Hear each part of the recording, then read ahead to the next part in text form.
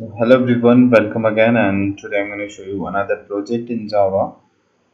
So it's using Servlet and JSP, and to manage the my backend it's using MySQL. So as our other project we are using MySQL Workbench to manage the database, and you can see here the database table. And okay, also it's following MVC architecture and configure over the Maven tool.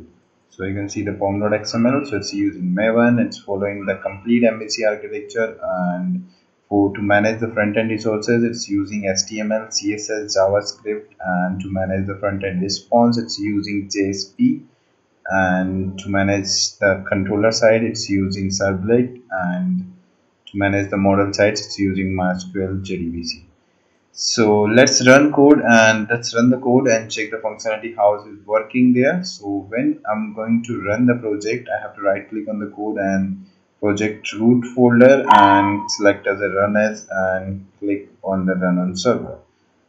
As we are using Tomcat 8.5 server to deploy the application, so my currently server that I'm using for this project is Tomcat and the version is 8.5. So my server is already running there. So if I'm going to click on the next and click on the finish, automatically the application will launch. And okay, so when we run it, this is the home page, and over the home page you can see this is a welcome page, or you can say the front end page. So whenever you run the application from the start, for example, let's select the server, run on server, click on finish, it will automatically open that root or home page at the front end side. And this is the title there and page title, and we have two tabs in the home page. One is home and another is product. So in the product page you will check complete list of projects that available in the database. Also in the left wall we have a category menu here. So if user gonna select category like office furniture, so it will display the data will filter automatically there and only display the category which is selected here. So if I as a user, if I select the home furniture, it will display the home furniture. Also we have admin roles, so we can add data here according to the requirement. So we have admin panel also, so we can add the categories, we can add more product there. Okay,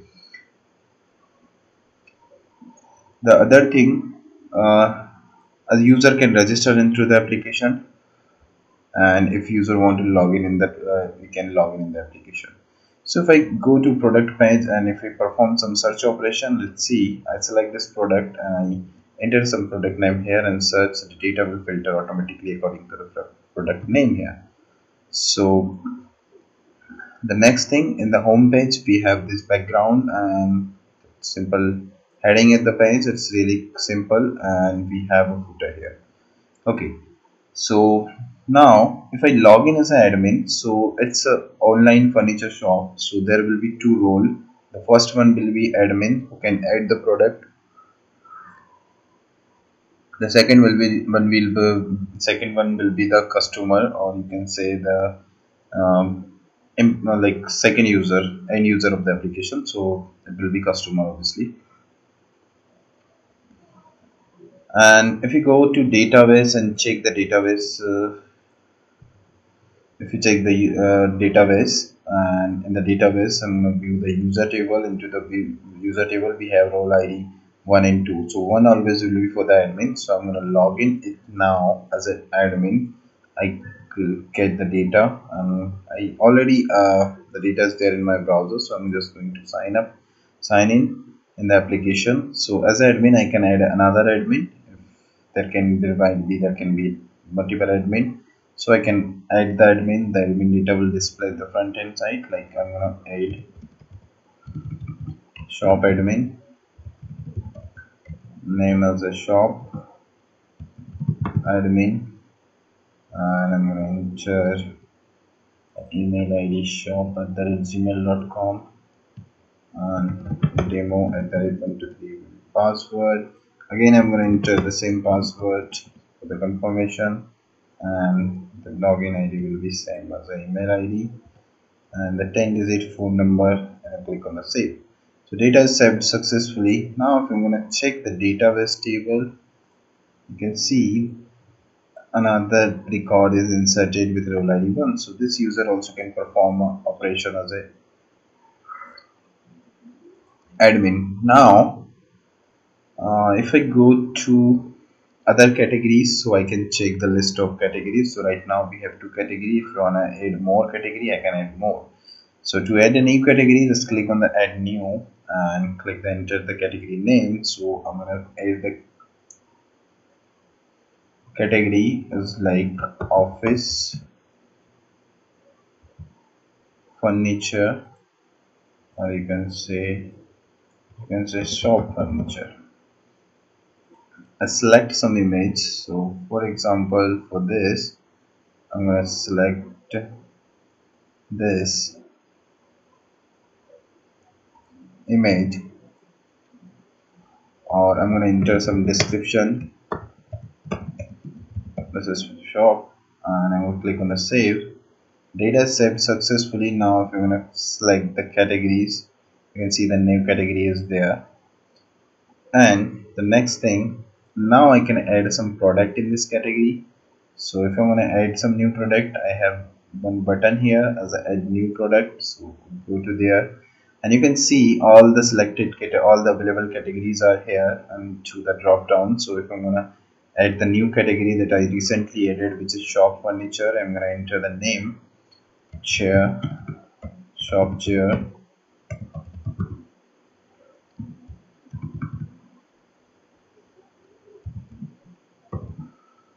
and I'm gonna enter some price. And let's say I'm gonna add some chairs. So for example, I add the same chair there also, and enter some description and click on the save button. So the product should be displayed there. You can see the product is here now into the shop category.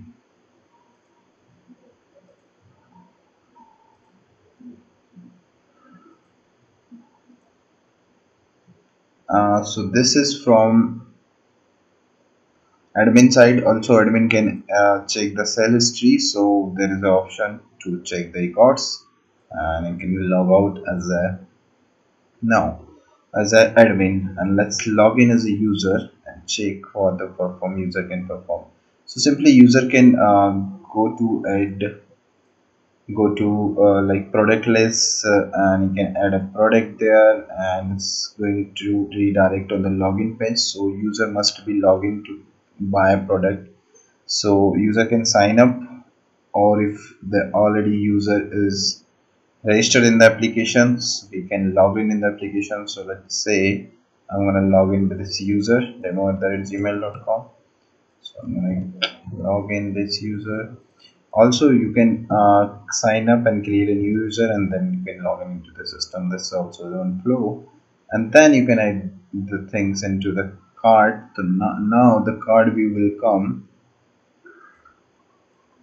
You can update the quantity from there. So if you want to select 2 and click on the update, this will be updated. Also you can delete the product from here.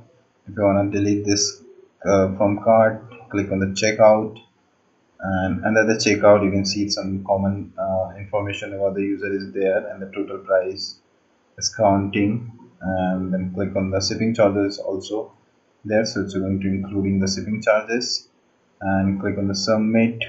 It will redirect to the payment card. So card name, so for say I add a card name here and add a number, then I click on the month, year for the expiry date, let's say, and the CCV number, and click on the submit. So when I click on the submit, the product is booked for me and it's there.